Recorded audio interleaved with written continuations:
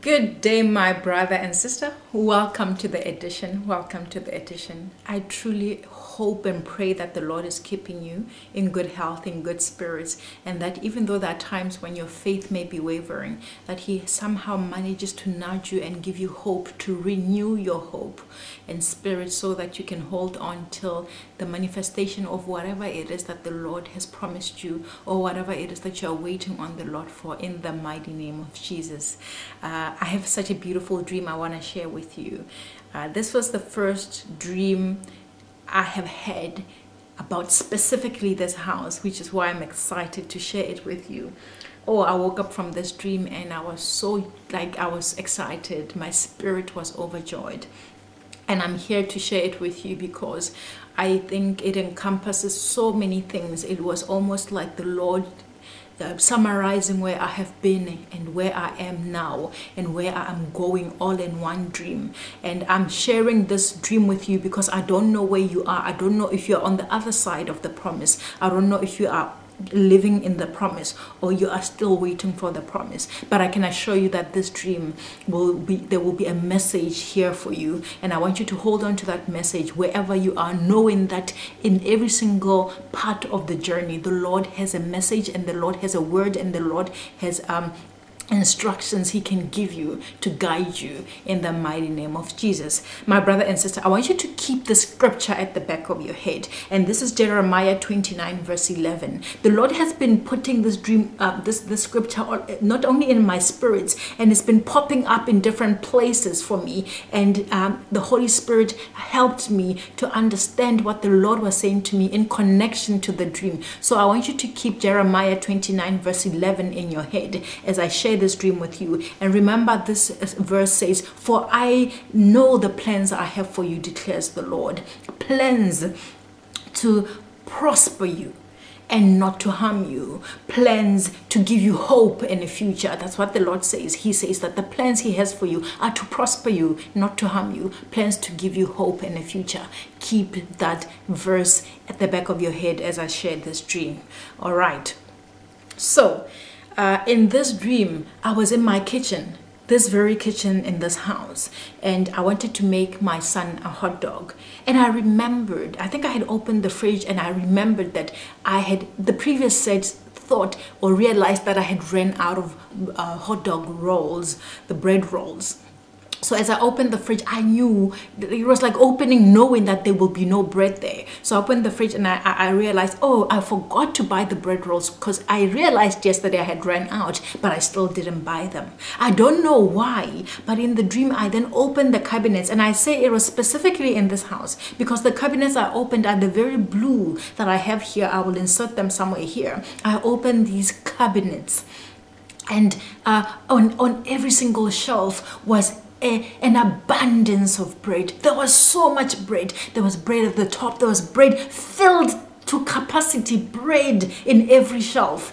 And I then thought in the dream, you know what, I should take this bread and freeze it, because this is so much bread, it will lose its freshness, and if I don't do something about it, it's gonna go stale. So just after doing this, I open another cabinet and I see that there's just this abundance of bread in every other cabinet. So from going to thinking I should freeze the bread, I then realized even if I froze this bread, I will never be able to finish this bread. So the dream ended as I thought, I am going to take this bread and drive around to my friends around and share this bread with them so that they too can be filled in the mighty name of Jesus. The dream ends as I realize that there is so much bread, not only for us to eat now, but for me to store up.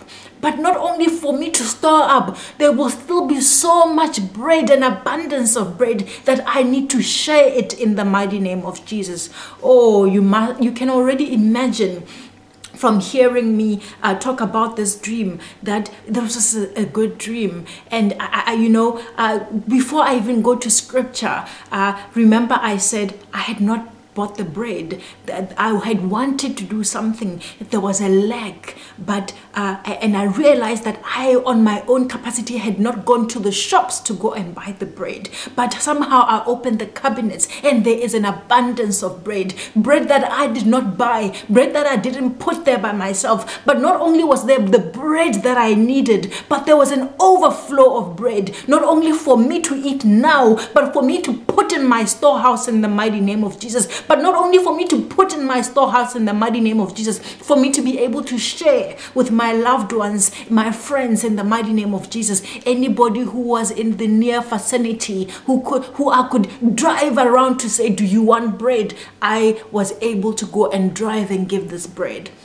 My brother and sister, is not a summary of this journey I've been on with the Lord? Is this not a summary of what Jeremiah 29 verse 11 says, when the Lord says, for I know the plans I have for you, he declares, plans to prosper you, plans to give you a future, plans to give you hope. You see, when I started this channel, I had been living my life relying on my own capabilities, being smart, being creative, but there was nothing to show for it. I was failing to be able to even do the things that other people were doing so effortlessly.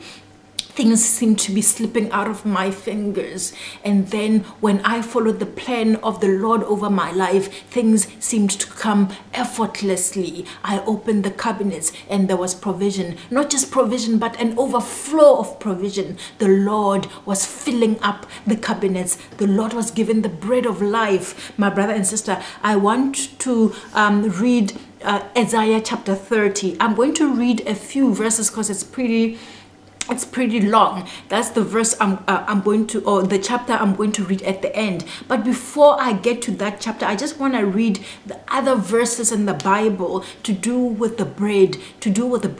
If we go to John chapter 6 verse 35, Jesus says to them, I am the bread of life. He who comes to me will not hunger, and he who believes in me will never thirst. He says, I am the bread of life. He who comes to me will never hunger, and he who believes in me will never thirst. Remember, the Bible also says that blessed is she who believes in what the Lord said to her, because there shall be a fulfillment of the word. So he says, come to me. I want to force you onto me. I want to force you to choose me as your savior. I want to force you to choose me as the person who you will follow as your compass in life. But when you come to me, I can tell you without a shadow of a doubt that you will not hunger. Why? Because I am the bread of life. I will give you sustenance in the mighty name of Jesus. And not only that, when you believe in me, you will not go thirsty.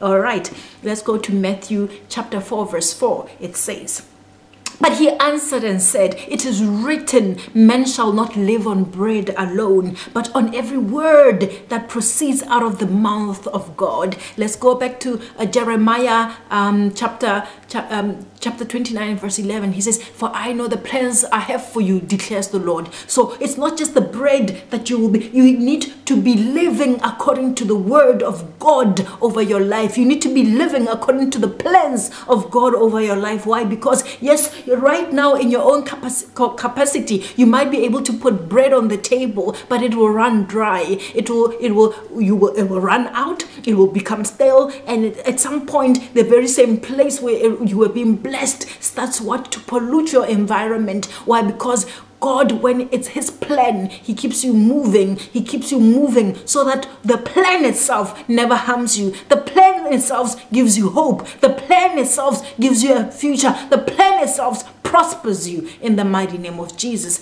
That's why I said, remember that verse. Remember that verse, because it really truly summarizes what I have gone through. This is me. I was lacking.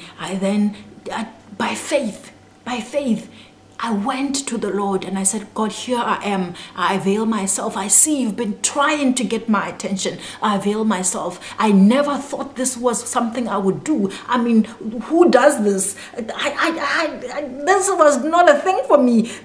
Sharing the word of God was not a thing for me. But here he did. He took me on this journey, and so much peace I have. And now I'm able to share this bread with you. I'm saying, here he is, the bread of life. If you want sustenance, if you never want to go hungry, I am sharing this word with you. That's what that dream meant. Not only the abundance of the material things, but that the Holy Spirit, there is an abundance, an overflow, and I am here to share this goodness of God. I'm here to share this goodness of God with you in the mighty name of Jesus. My brother and sister, I would like to urge you to read Isaiah 30. I'm going to summarize and read here and there. But Isaiah 30 is talking about, it summarizes a few things. These people are going through affliction. They have turned away from what the Lord said about them and the plans he has over them. And the Lord has said to them that I will do this. There will be a wrath in the land. But after saying all these things, he then tells them the things that they need to do in order to gain favor with the Lord. So let me just now go to Isaiah chapter 30, verse 1. It says, I'm going to read verse 1 to 3 for now. It says, woe to the obstinate children, declares the Lord, to those who carry out plans that are not mine, forming an alliance, but not by my spirit. Woe to those people. Woe to the obstinate children, declares the Lord, to those who carry out plans that are not mine, forming an alliance, but not by my spirit, heaping sin upon sin, who go down to Egypt without consulting me, and who look for help to Pharaoh's protection. He is talking about us who try and figure out this world, not following his plan, by our own might, strength. He's saying, woe to these children. Woe to you, woe to us, those who do it not by his spirit. All right, I'm going to skip and go to 15. He then says, this is what the sovereign Lord, the Holy One of Israel says. He says, in repentance and rest is your salvation. In quietness and trust is your strength. But you would have none of it. These particular people didn't have none of it. He tells you what to do. You have been living life not according to the plan of God. But now he says, I'm going to tell you how to change the situation. Repent from that old life and rest in me, so I can tell you the plans I have over your life. Rest in me. And in the quietness of your rest, trust in what I tell you. Trust in what I tell you. All right. And then I'm going to skip and I'm going to go to verse 19. And he says, people of Zion who live in Jerusalem, you will weep no more. How gracious he will be when you cry for help. You see, you were living this life that is not according to the plan of God. And then you get to the point where he tells you what you should do. Repent and then rest in his plan. He will make it, when you are quiet and still, he will reveal it to you. And then he tells you what happens when you do that. He says, you will weep no more. How gracious he will be when you cry for help. As soon as he hears, he will answer in the mighty name of Jesus. He will answer you in the mighty name of Jesus. Although the Lord was giving you bread of adversity and the water of affliction before, when you were doing it according to your own will and not according to his spirit, he says he was giving you the bread of adversity and the water of affliction. But now you turn and you go to the bread of life. That is Jesus Christ. He says then, what will happen if we continue in that verse? He says, once this has happened, your teachers will not be hidden. Your teachers will not be hidden no more. With your eyes, you will see them. Whether you turn to the left or to the right, your ears will hear the voice behind you saying, this is the way, walk in it. This is the way, walk in it. My brother and sister, do you hear that? He says, when you turn and you come to me and you start not to do things according to your own will, then your teachers will no longer be hidden from you. He will no longer give you the bread of affliction. He will give you, you will then have what? The bread of life. You'll have the bread of life. And he says, right here, that whether you turn to the left or to the right, your ears will hear the voice behind you saying, this is the way, walk in it. Why? Because the steps of a righteous person are ordered by God. Oh, my brother and sister, I'm getting excited because I know what it means to do it according to your own will, to do it according to your own plans. And I have been blessed to see, to go through the transition of repentance and resting in the Lord and saying, God, I failed according to my own plan. God, I failed when I tried to do it by my own might and my own strength. Here I am, God. I turn to you. I rest at your feet. Tell me the way to go. And he has directed me. The teachers have been everywhere. The messages have been everywhere. Whether I turn left or turn right, I hear them even at the back. I hear them. That is our God. They will say to you, this is the way. This is the way. Keep going in it. Keep pressing in it. Walk in it in the mighty name of Jesus.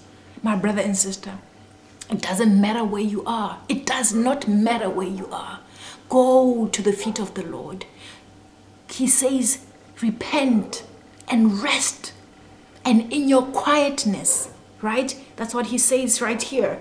That's what he says in Isaiah chapter 30, verse 15. He says, repent and rest in your salvation, in quietness and in trust. There is your strength. Because once you are quiet and you listen to the plans he has for you, and after he tells you that plan, even though you don't understand, even though you feel unworthy, even though you feel unqualified, you need to trust with a conviction, you need to trust that that plan is not to harm you. That plan is not to shame you. That plan is to prosper you. That plan is to give you hope. That plan is to give you a future in the mighty name of Jesus. Oh, my brother and sister, I pray that this word blesses you. I pray that this is the word that you need to hear today. I pray that this is the word that will stir something in your heart so that you can trust that the plans of God are there to prosper you, not to harm you, to give you hope and to give you a future. In the mighty, mighty, mighty name of our Savior, Jesus Christ, I say all these things. Amen.